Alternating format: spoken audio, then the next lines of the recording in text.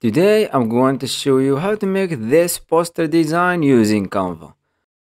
After opening new Canva project, go to Elements and type Splatter. Go to Graphics. Let's choose this one. Increase the size like this. Duplicate, make another one. Let's rotate a little bit. Go to Elements again and type Curve Brush. Choose this one and change the color to white color. Increase the size.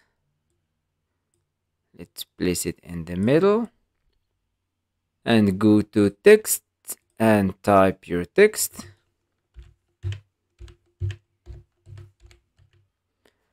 Change the font. Let's use this font, Haldilson 6. Increase a little bit the size and go to Effects. Scroll down to Curve and make it 80. Let's increase a little bit the size and download this image.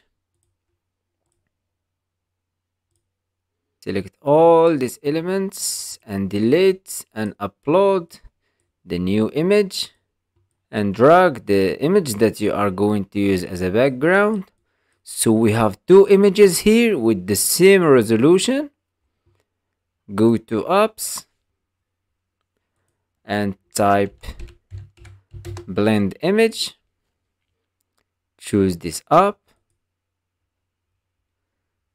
Click in this image first and use it in top layer. Click Use Selected Image. Click in the image that we are going to use as a background and use it in bottom layer. Go to Blend Mode and scroll down to Screen and click Add to Design. And here is the final results. I hope you like this tutorial. Subscribe to the channel to learn more about Canva.